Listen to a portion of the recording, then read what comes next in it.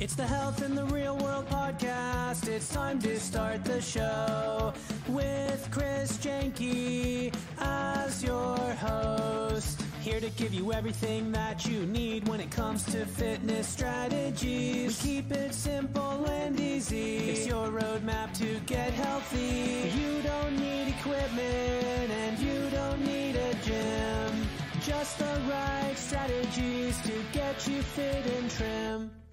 The Health in the Real World podcast is sponsored by most exercises and workouts, whether they be running, biking, elliptical, rowing machine, traditional weightlifting, or even CrossFit, do not give you a balanced workout. And when you do workouts that neglect even one area, you're out of balance, resulting in pain and injury as well. Achieve your goals with the fitness program your chiropractor would love. Visit chrisjanke.com/pod to watch the free video.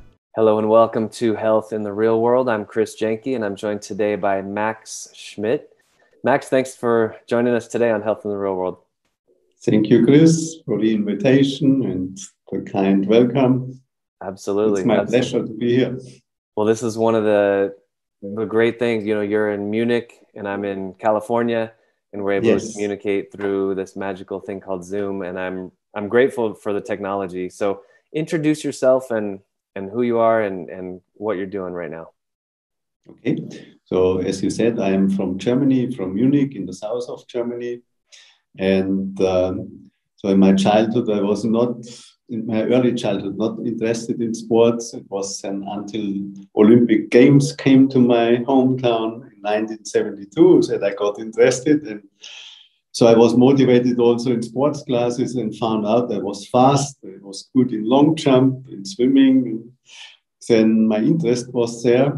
And I remembered this a few years later in high school when I had a crisis in the school because I was too lazy and had to decide to find a motivation. And so I came to the idea to become a teacher for sports.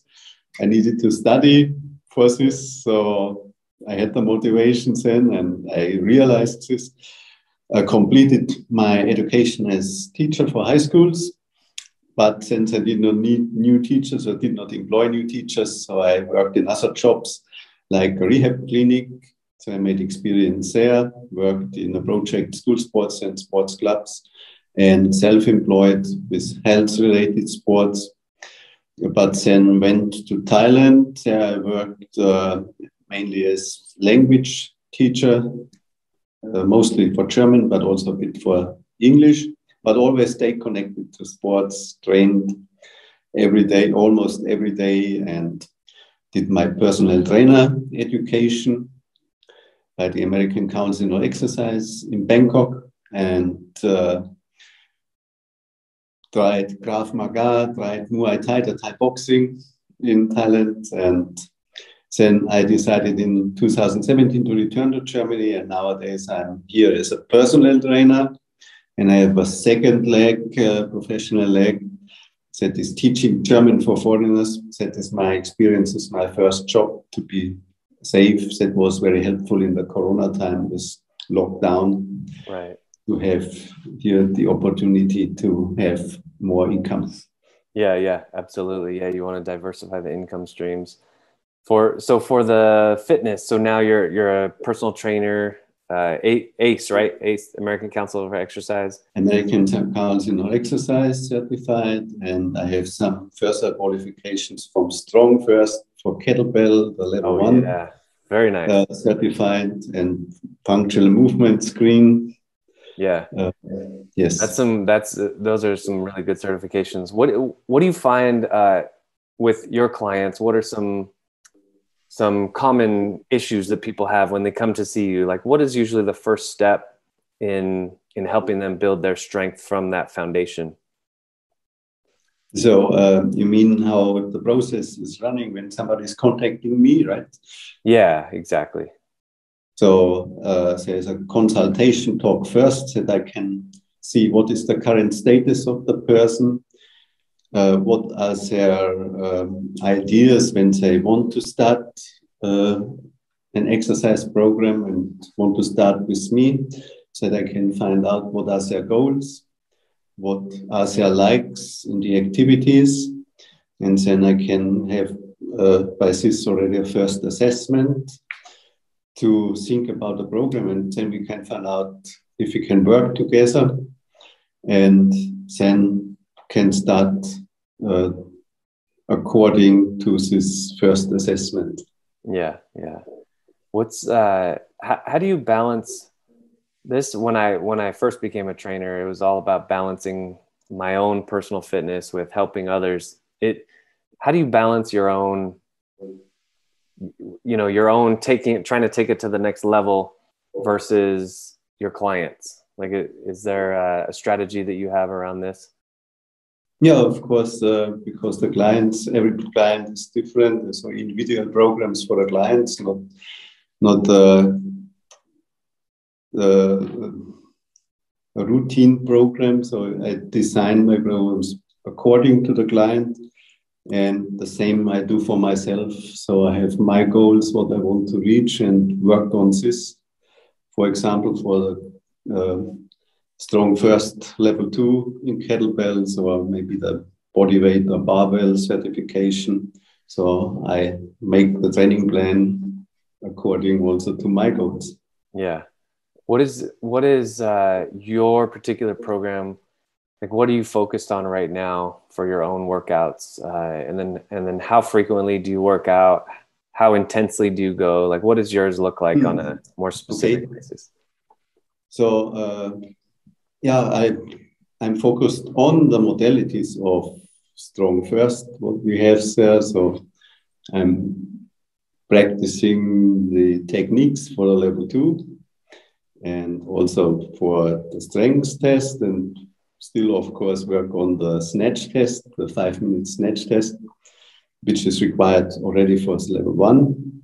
And then also thinking about the barbell, and sometimes train with the barbell and also with body weight. So I mix it up, these modalities. And then let's see about the schedule and when I will enroll for such a certification class. And so I do it in a planned way, of course. For this, I'm a trainer or a coach. Yeah.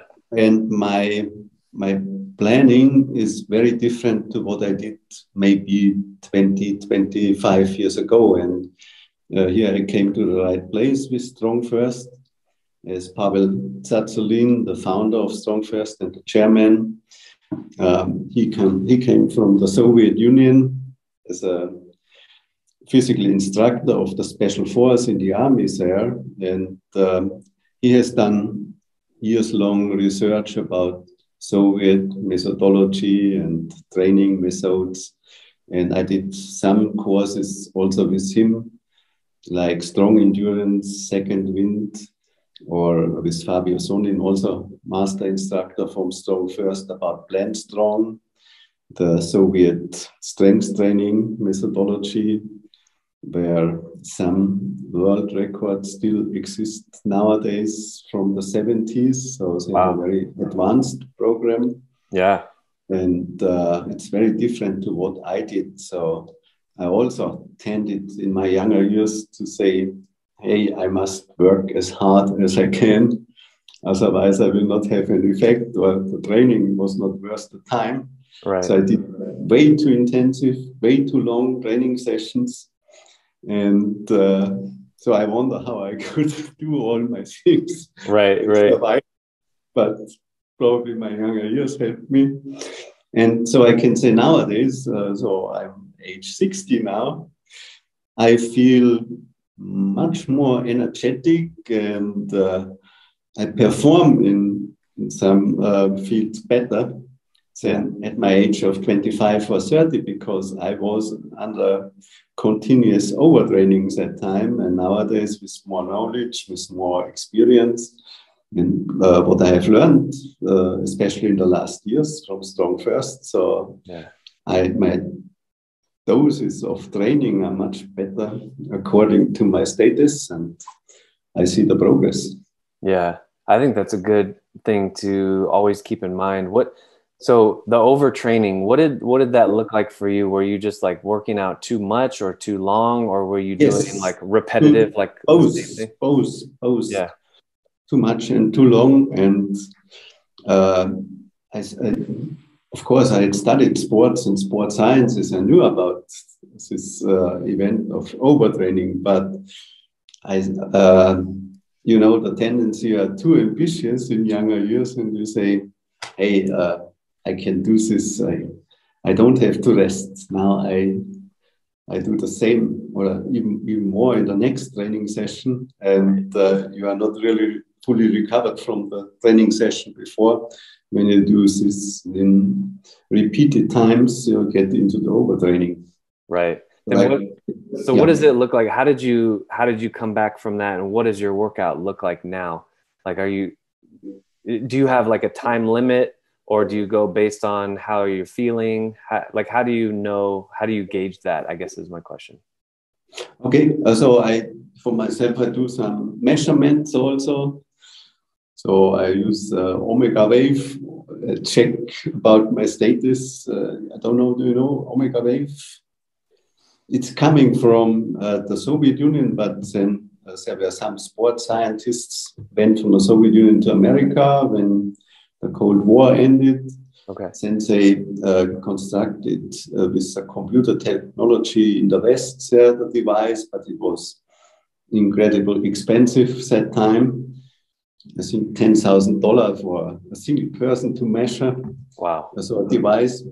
But I found it, so 2-3 years ago, I saw on the website, they have this device and now affordable, and you measure your EEG, so your brain waves, and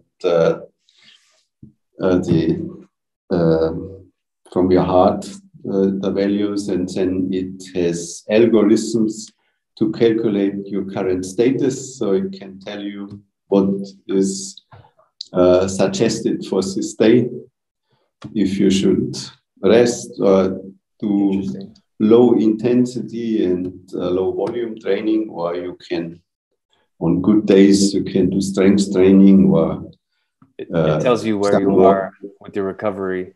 Can you spell that? I'm just going to Google it real quick. Omega Wave, yeah. OMEGA, Omega. And then the next word is wave. So the wave, like in the sea, so WAVE. This Omega Wave is such a device. Yeah? Okay. Yeah, I want to check that out. There are also simpler ways. You can also buy your heart rate, so you can see it's elevated. And I can say also by your feeling, you have some feeling after more than 40 years. I'm training when I started to train regularly, when I had the goal to become a teacher for sports and wanted to be prepared for all kinds of sports I had to deal with. So it's 43 years ago, and since this time I almost trained every day. So some experience I have got. So I have also some feeling, how is it today? What can I do? Right. But I limit normally my training sessions if I have some strength and conditioning part.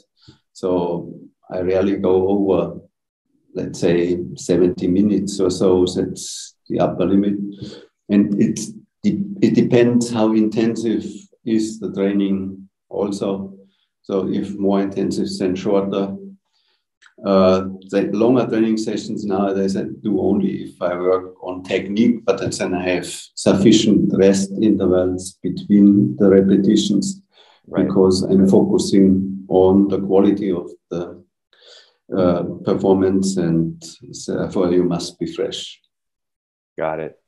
Well, that's fantastic. That's great that you've come into this point where you're more aware of your body and it's cues, and it's always communicating with you, and so you're able to create a workout program that not only, it's not only a plan, but it's also taking into account your feedback of how you're progressing in the plan, making sure you don't overdo it. And no instant programs, that I follow the program no matter how I feel today or so. So I always take into account how is it. Yeah, that's great.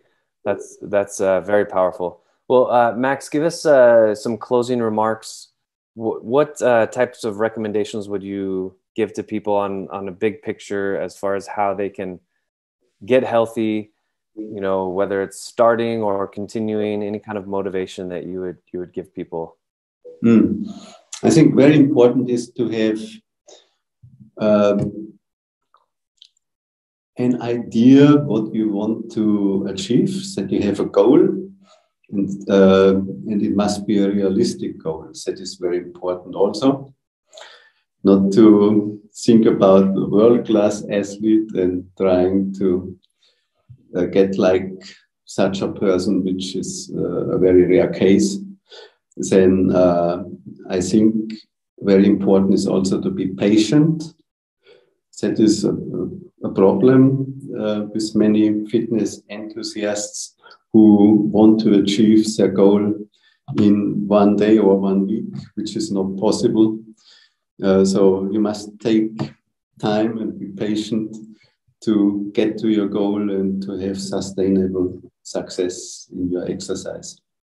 Yeah, absolutely. And I think I would recommend, and it's not just to advertise myself, but it's nowadays with internet, it's not so easy to find reliable resources where you can get information how to train successfully and in a safe way. So I would suggest to hire a personal trainer and get at least the base of trainings and by the advice of the personal trainer. Yeah, agreed. Well, that's a good segue. How does somebody get in touch with you? How do they contact you? Website, social media, yes, email address? There are several ways. Yeah. So first, you mentioned my website. So my website is www.maxmodernwell.com. Then I have a Facebook page, Max Modern Well, another Facebook page for the self-defense company Munich. So I have also a branch for self-defense, so for the self-defense company. And you can find me also under the Strong First website, www.strongfirst.com. There is a button for find an instructor. Then you go to the country list, Germany in my case. Then a list will open with certified instructors from Germany. And my name is Maximilian Schmid, Munich. And you click on this name and then a page will open with a picture of mine and some text and contact information. Nice. Sounds good. Well, I'm on your website right now, maxmodernwell.com. And yeah, this sounds great. You definitely have a very balanced approach to health and fitness. I like, you got to push hard enough, but you can't overdo it. There is a sweet spot in the middle. You're 60 years old. You're still going. That's fantastic. Yes. This is you're definitely a role model for people in the health and wellness space. So I really appreciate you coming on today, and great meeting you. Thank you. Yeah, that you invited me. Thank you very much. Absolutely. So Maximilian Schmid, again, this is Chris Janke, Health in the Real World. Thank you so much, Max, for coming on today. Thank you very much. Thanks for listening to the Health in the Real World show. Make sure to like and subscribe and comment down below. Visit mycorebalance.com to learn more.